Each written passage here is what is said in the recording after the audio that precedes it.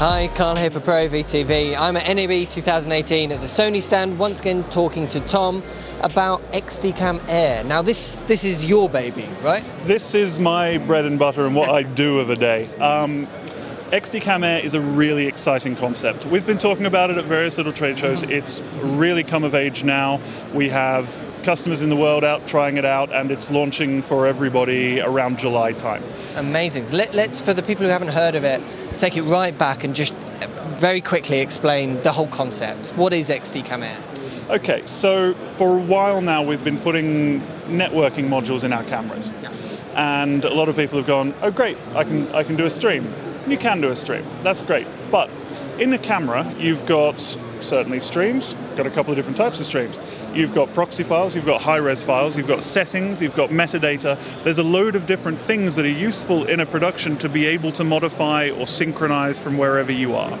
So XDCam Air is basically something that turns a remote camera into a local resource. That's the simplest way to explain it. And the version that we're showing off here includes some really exciting functions. So, of course, we've got a streaming receiver, and we can take a stream from a camera, and then we can distribute that. So you can either go back out to SDI, we've got a server for connecting up to that, but you could have several of those anywhere you want on Earth and distribute to all of them at the same time. We can also take an RTMP stream and send that to, for example, YouTube or Facebook, or to the ingest module of your favorite map. On the file side, we have a content management system that can receive a file, but that has an API attached to it, which we can do really cool things with. So one of the things we're showing off is a Premiere integration, where the editor gets the files turning up as the camera is spitting them out, wherever they are on Earth, which is very, very cool. We can now, for example, modify the settings of a camera. So we can take an all file from one, say you've got 10 PMW 400s or something like that. You can pull a settings file out of one of them and publish it to all of the others, so that you know that everything's synchronized across your camera park, which is a really useful feature. We have a metadata module. So here we're showing it connected to an ENPS news system. So when someone generates a story, that story then gets mirrored onto the XDCam Air platform, and we're able to publish that out to cameras too. So that means that journalists can be on the way out. Someone is typing up the story in the system, creating the placeholder, creating the rundown, all that kind of stuff. When they get there and turn the camera on, the camera will handshake with the platform and will receive the story. So the clips that it then automatically sends back are already labeled with all the appropriate metadata on them, which means that then coming into a larger MAM system or even a smaller one, we can then make sure stuff ends up in the right folder in front of the right people. It can really change how we work with stuff. So it's been very, very exciting showing this off to people, because everyone sees different possibilities in it. Yeah, it's a really exciting platform.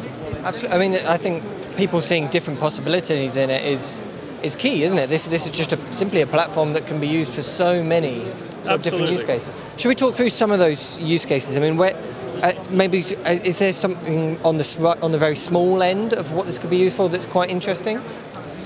Yeah, I mean, absolutely. Simply, if you've got an editor somewhere or you've got a producer somewhere, you're going out and shooting a documentary on your own, being able to make sure that those clips, even light proxy clips, 1 megabit per second, but enough to see what's going on, get in front of a producer to make sure that they're getting the shots that they need so that they don't have to be there.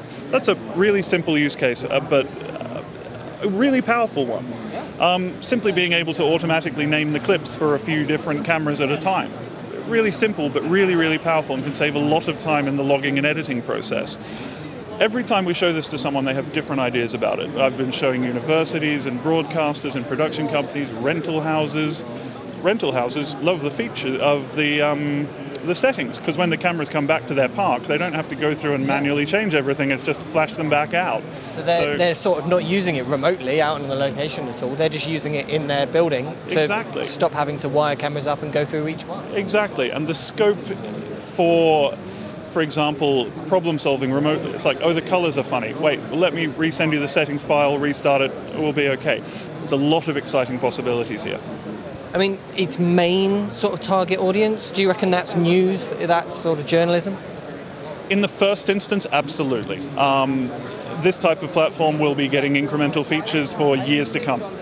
The first target for it is absolutely broadcast news, because they've got the most immediate requirement for it. But as we go on, we'll see more and more and more different people using it. Okay, that's amazing. Thank you so much. Pleasure, thank you.